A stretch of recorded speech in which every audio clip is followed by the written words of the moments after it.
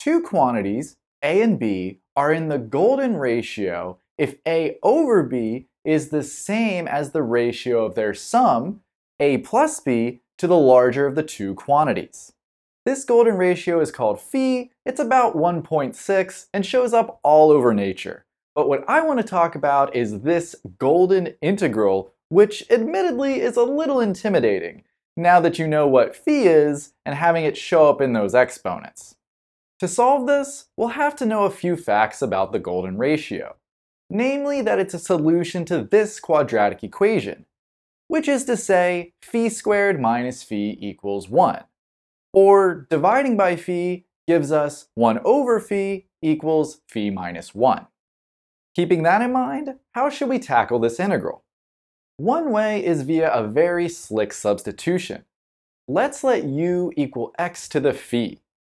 That makes du phi times x to the phi minus 1 dx using the power rule.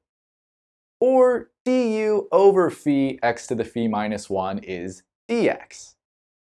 Notice that we don't have to change our limits of integration, since when x is 0, u is also 0, and when x tends towards infinity, so does u. Making this substitution leaves us with a bit of a cluttered integrand though.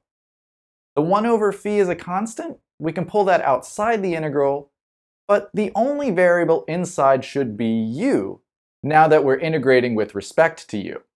To see what's going on, let's break that x up using properties of exponents. And looking back at our substitution, we know what x to the phi is. It's u. But what is just x?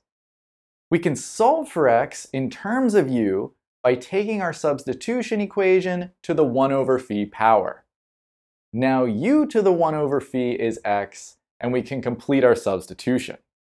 What we have now should remind you about those facts of the golden ratio, namely 1 over phi equals phi minus 1. Let's replace that and combine these u's once again using properties of exponents. Now, I've left these exponents this way for a very specific reason. And using just a little bit of trickery, I'll rewrite the exponent in the denominator as well. Why do this?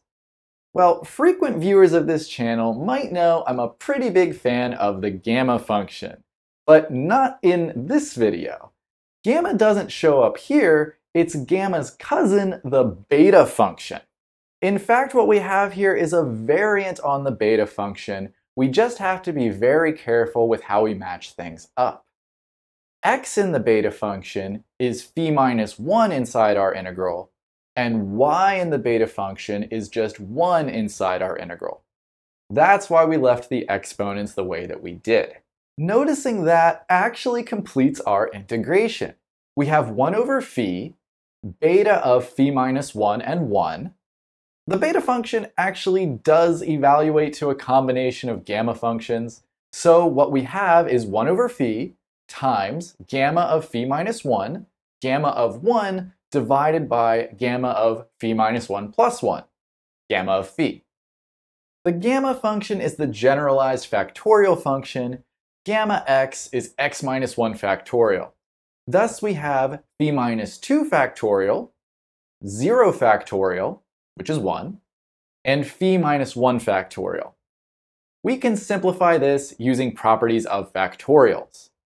Phi minus 2 factorial over phi minus 1 factorial cancels to 1 over phi minus 1. This solution is pretty elegant because, one more time, remember 1 over phi is phi minus 1. These cancel out and we get 1. That is an absolutely incredible result. But did you know there are results even more astounding than that? Click the video right here to check them out. I'll see you in that one.